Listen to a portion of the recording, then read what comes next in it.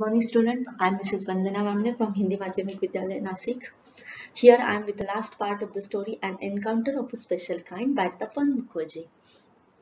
We have already seen that how the writer saved the baby langur from the attack of the male langur, and how the mother pondered, how the mother showered the gratitude over the writer.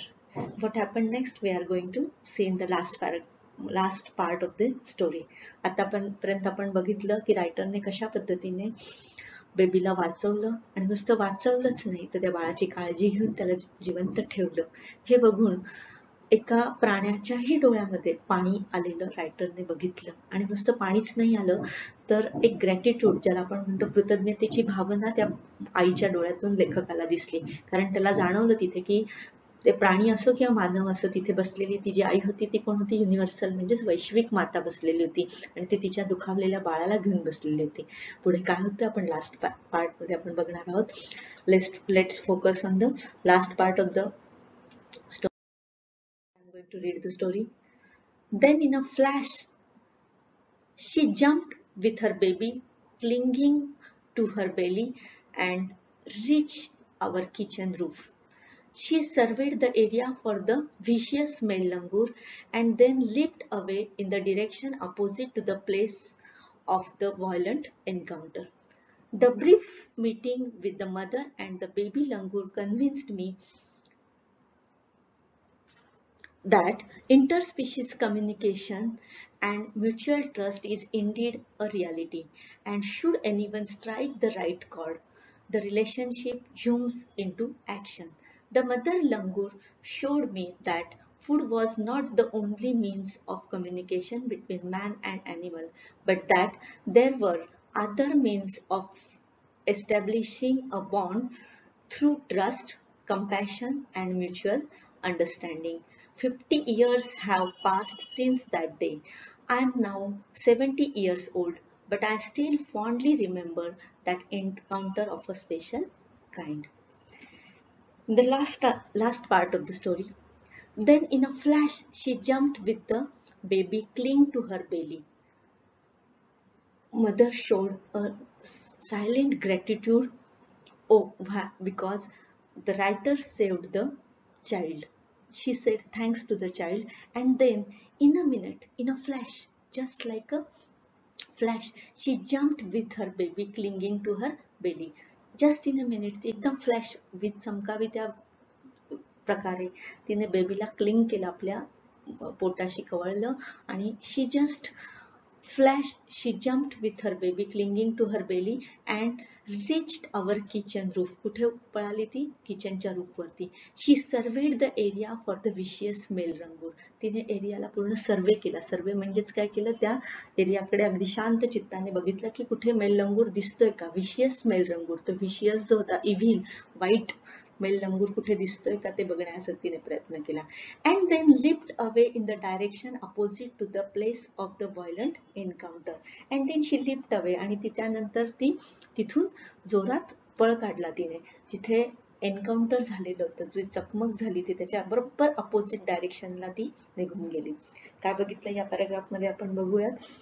In just a minute she took her baby and she reached out to the kitchen roof and immediately she ran away from the place. First she surveyed the area because she was very suspicious that whether there is a male langur, the vicious male langur. So she jumped against the direction opposite to the place of the violent encounter. तिथून तिने 2 मिनिटं तिने आपल्या बाळाला पकडलं आणि आजूबाजूला बघितलं की कुठे मेल लंगूर दिसतोय का आणि बरोबर त्याच्या विरुद्ध दिशेने ती तिथून निघून गेली. The brief meeting with the mother and the baby langur convinced me. This is a brief meeting, just a small meeting होती between the mother and the baby langur. That convinced me, that त्याने मला विश्वास दिला, convince म्हणजे विश्वास देणे, that Interspecies communication and mutual trust is indeed reality. Interspecies communication, interspecies म्हणजेच काय, दोन जातींमधलं किंवा दोन जमातींमधलं जे कम्युनिकेशन असतं, प्राणी आणि मानव यांच्यामधला जो काही वार्तालाप किंवा यांच्यामध्ये जे कम्युनिकेशन होऊ शकणार असतं, it is indeed a reality, ती सत्य आहे. कुणामध्ये हे शक्य आहे. म्युच्युअल ट्रस्ट म्हणजे आपण एकमेकांवरती विश्वास ठेवू शकतो. प्राणी आणि मानव एकमेकांवरती विश्वास ठेवू शकते. It is Indeed reality. And should anyone strike the right cord, आणि त्या दोन्हींपैकी एकाने द राईट कॉर्ड काय केले, स्ट्राईक द राईट कॉर्ड म्हणजेच काय केलं, मनाच्या जर तारा छेडल्या दोघींपैकी एकाने, आयदर प्राण्याने किंवा माणसाने, the relationship zooms into actions. ती zooms into actions म्हणजे काय, becomes active. जी रिलेशनशिप जी आहे तर ती काय होते, सत्यामध्ये उतरते. खूप थोडक्यात सांगण्याचा प्रयत्न केला, पण खूप छान वाक्य आहे हे. या छोट्या मीटिंगने मधले टोटल मराठीत सांगण्याचा प्रयत्न करेन मी इथे, की मदर लंगूर आणि त्या बेबी मधली जी छोटीशी ब्रीफ मीटिंग रायटरची झाली होती, त्यातून रायटरला एक विश्वास निर्माण झाला की दोन जमातींमध्ये कम्युनिकेशन म्हणजेच संबंध प्रस्थापित होणे आणि म्युच्युअल ट्रस्ट म्हणजेच एक विश्वासाचं नातं निर्माण होणं हे एक सत्य आहे. या घटनेमुळे त्याच्या ते लक्षात आलं. ऍक्च्युली जर त्या दोघांपैकी एकाने जर कोणीतरी एकाने तार छेडली तर ही रिलेशनशिप जी आहे, हे जे नातं आहे, हे नातं अस्तित्वामध्ये निर्माण होऊ शकतं. The mother langur showed me that food was not the only means of communication between man and animal. त्या मधुर लंगूरने काय दाखवण्याचा प्रयत्न केला की फक्त खायला दिल्यानेच मानव आणि प्राण्यांमध्ये नातं एस्टॅब्लिश नाही होत, but that there were other means of establishing a bond. पण इतरही मीन्स आहे, इतरही माध्यम आहेत की ज्याच्याने बॉन्ड एस्टॅब्लिश होऊ शकतं, म्हणजे नातं प्रस्थापित होऊ शकतं. काय आहे हे ह्या गोष्टी? Through trust, compassion and mutual understanding. ह्या तीन गोष्टी आहेत. ट्रस्ट म्हणजेच विश्वास, कंपॅशन म्हणजे एकमेकांविषयी असलेलं कणव, आणि म्युच्युअल अंडरस्टँडिंग म्हणजे एकमेकांविषयी असलेली समज. या सगळ्या गोष्टींमुळे मानव आणि प्राण्यांमध्ये काय निर्माण होऊ शकतं, नातं निर्माण होऊ शकतं. It is not only food which is responsible for establishing a bond. 50 years have been passed since that day. किती वर्ष संपली आहेत? 55 years. 55 years म्हणजे 55 वर्ष संपली आहेत. I am now 70 years old. Writer आपला 70 वर्षांचा आहे. But I still fondly remember that encounter of a special kind. पण मला आजही खूप छान पद्धतीने ते जे encounter of a special kind होते, एक वेगळ्या प्रकारची जी चकमक, अविस्मरणीय चकमक आहे, ती आजही मला पूर्णपणे लक्षात आहे. लास्ट पॅरेग्राफ मध्ये आपण काय बघितलं एकदा थोडक्यात बघूया.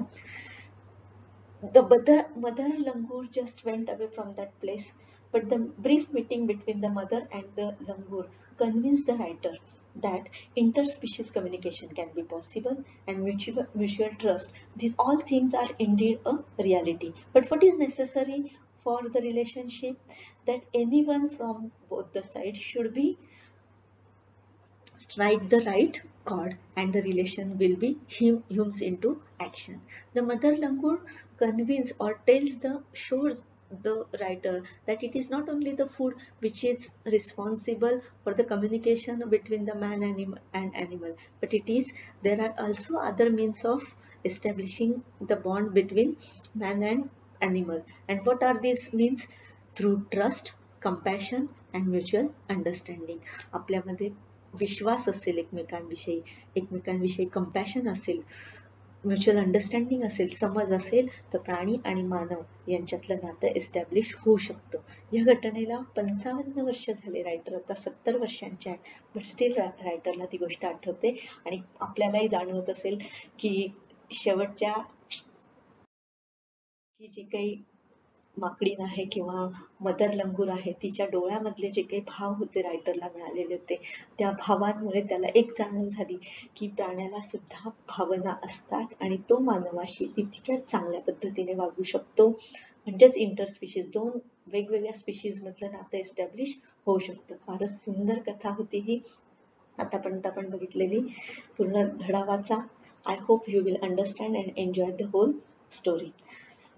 आपण यातले जे काही भाग असणार आहेत पुढचे ते आपण लवकरच बघणार आहोत. याच्यातले डिफिकल्ट वर्ड्स किंवा जे क्वेश्चन आन्सर असतील ते आपण नंतर बघणार आहोत. Until then, thank you.